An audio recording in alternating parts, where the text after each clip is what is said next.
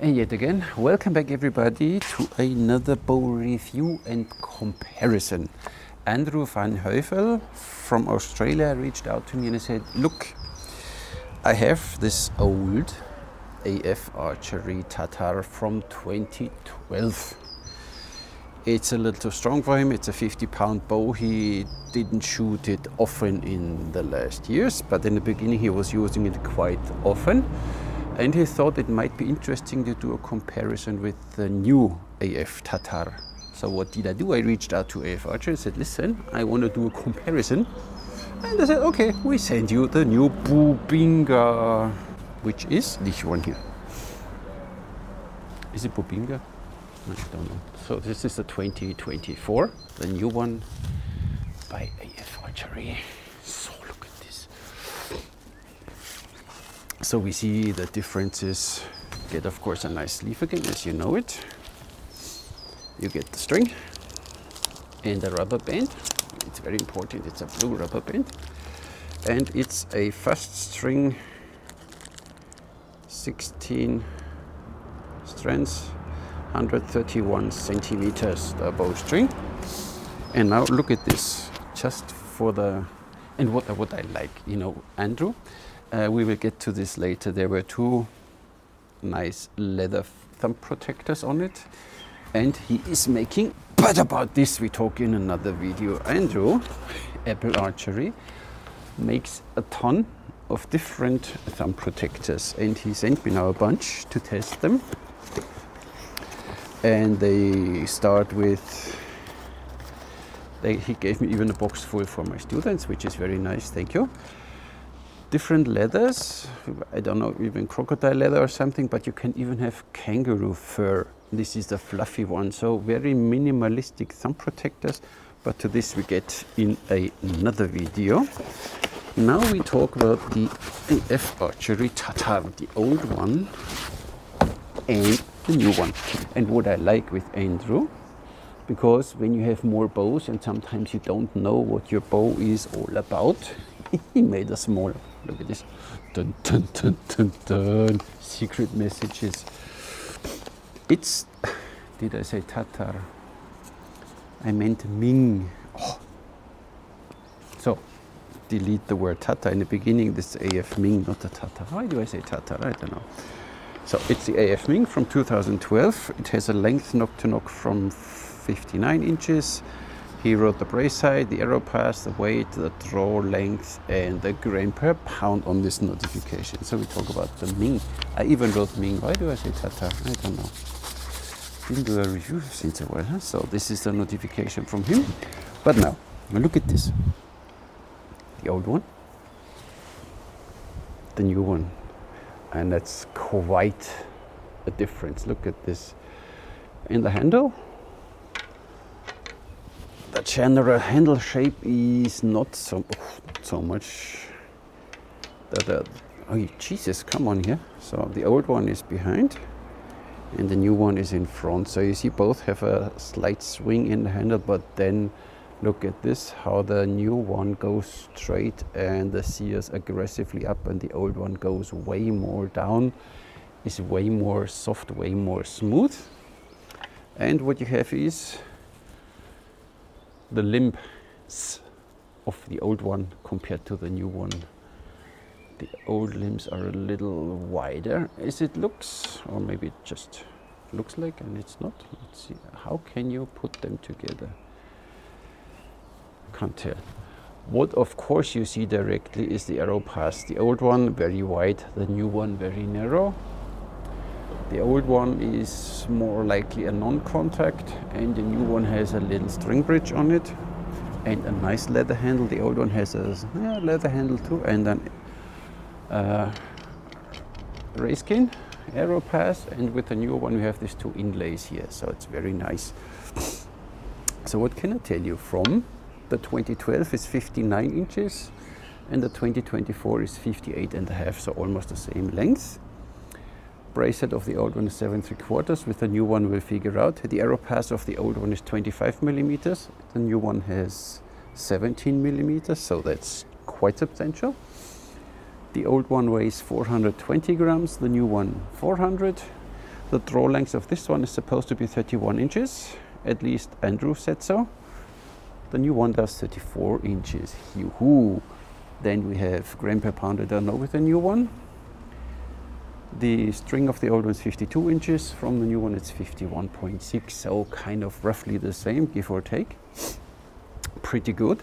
So we will do, but you see already the sears, the elegance in the sears of the new one compared to the old one. It's just, it's something.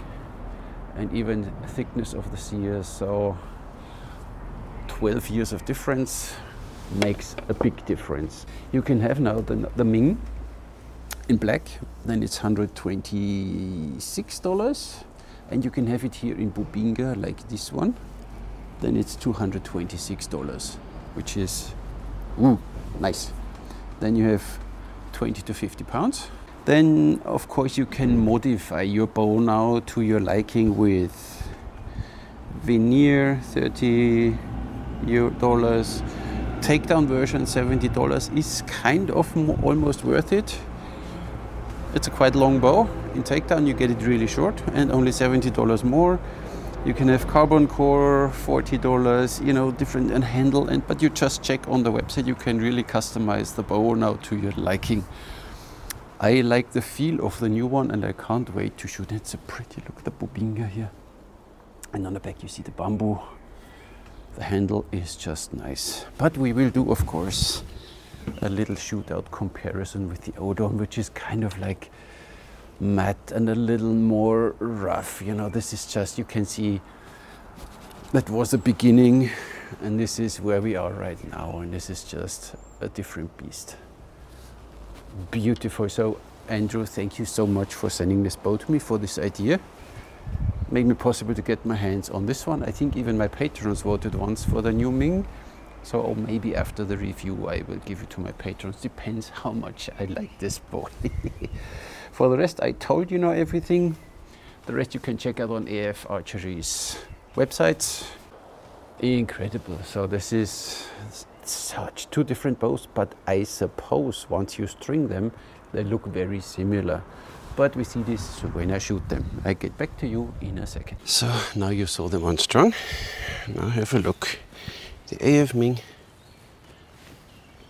2012. I guess they will look almost the same once they are strung, I guess. So this is this one. Now we get the other one. And here we go with the Ming 2024. What a different bow. So a little more tricky to string because it's a little curve here. But same. So, and now have a look. The old Ming and the new Ming. So length, I said, is almost the same. Brace height is the same, and then you see the new one behind goes down here earlier and goes out a little longer here. The older one has here a longer curve. See that? And in general, wider limb on the old one. But for the rest, not so much different, no? Yeah, quite different. Let's see how they perform. And again, I shoot a thumb protector made by Andrew. So let's see the old one.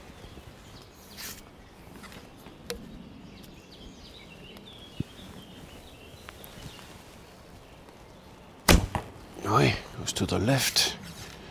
Unexpected. Oh, strong. He's a little too strong for me, 50 pounds at 28. But you hear there's a lot going on, a lot of vibration, and you feel it. Oh my God, look at this. 1, 2, 3, 4, 5, 6, 7, 8. So loads. And I would say 28, 29, 30, 31. And then this bow starts really stacking, the old one. Now the new Ming. I shoot now the same arrows first, 32 inches, to see what this bow is doing. easy. Oh, safe shot. Easy peasy, 32. Really easy. So, sounds the same, but, oops. 1, 2, 3, 4. Done. Nice. But AF writes on the website you can draw this bow up to 34 inches, and then it would be a nice bow. If it would do it, let's see. It gets a little stiff, but I guess we get there. Yeah.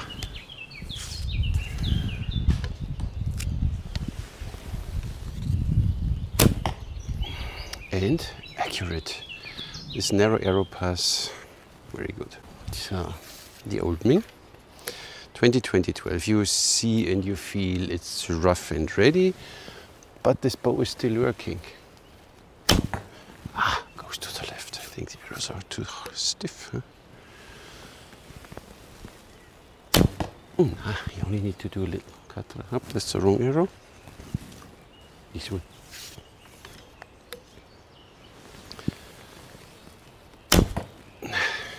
Works, kicks a little, but if for 2012, great. But 2024, look at this. Look and feel and see the difference. The handle already way nicer. Don't need to say more. Nice. More forgiving. So even if your release is not on point, but this is just wow, a wow bow and a beautiful bow. I mean, look at this, just nice. Ui, arrow's a little heavy there, 650 grain. Oops, distance gets a little.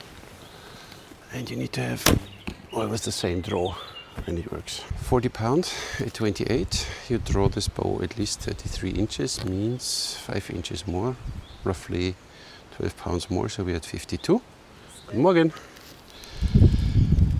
The arrows are 460.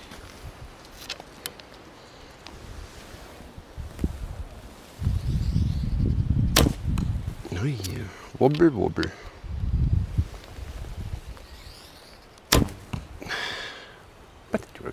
If I look at this draw, what a pretty bow, and shoots nicely.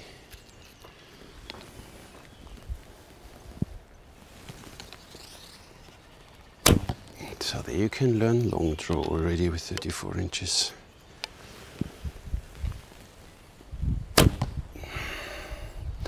Nice.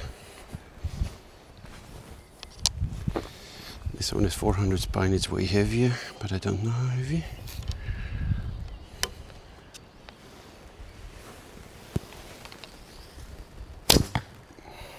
Oh, you heard that? Too stiff, most probably. First one I don't know, a little heavier, 500-600 grain.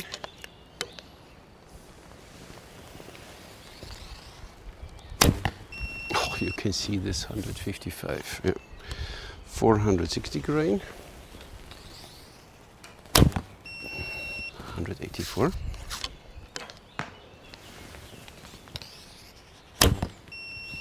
182. It's not bad, huh? It's fast enough at 460 and 50 pounds, so 9 grain.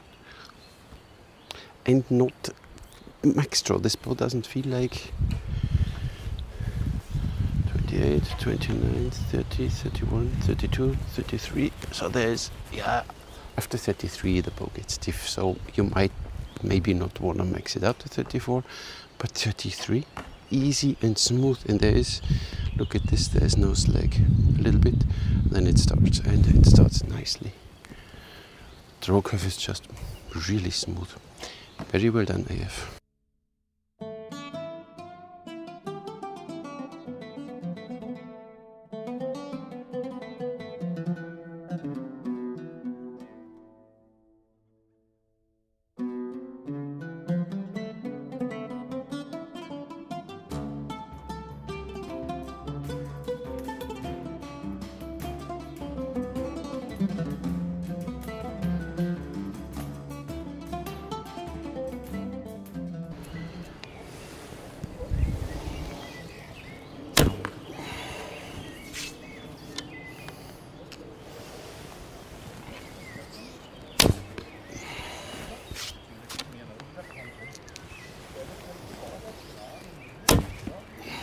Yeah, that's what it should.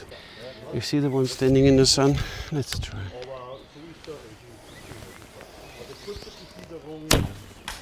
Oh, okay. No, it's not so easy.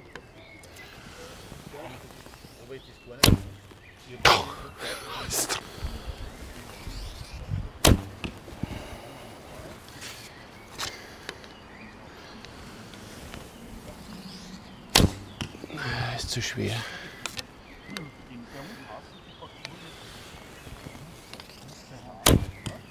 So what can I say? The old one, of course, is nice, but you feel it's aged, it's rough and ready. The handle is not there yet. The handle is already a way different shape, way nicer.